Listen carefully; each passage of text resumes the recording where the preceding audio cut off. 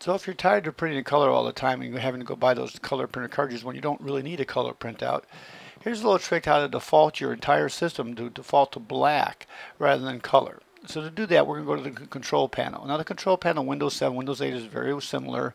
So we're going to go to devices and printers, and here you'll see a list of all devices on your system. And we're going to go find a printer, and we're going to right click on that, and we're going to go to the printing preferences box. And there you'll see a dialog box. Your printer will have something maybe a little bit different, but there's this one for the HP. We're going to go to paper quality. We're going to skip all this and go directly to advanced. And then under advanced, we're going to go to the bottom and it says print in grayscale. So we're going to click on that and change it.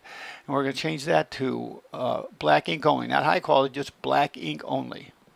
So now, after you click on OK a couple times, you've set your system to default for this. So now, in other words, whenever you start up another program, whether it's Word, Excel, Internet Explorer, whatever program you're using, it'll default to black. And you'll only print in color if you choose to within that program.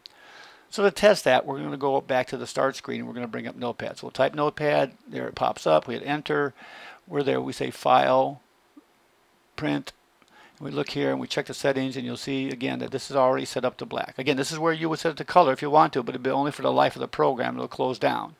Now I believe Word's a little different. Word will save it for that particular document, but for the most part you'll be defaulted to black from now on.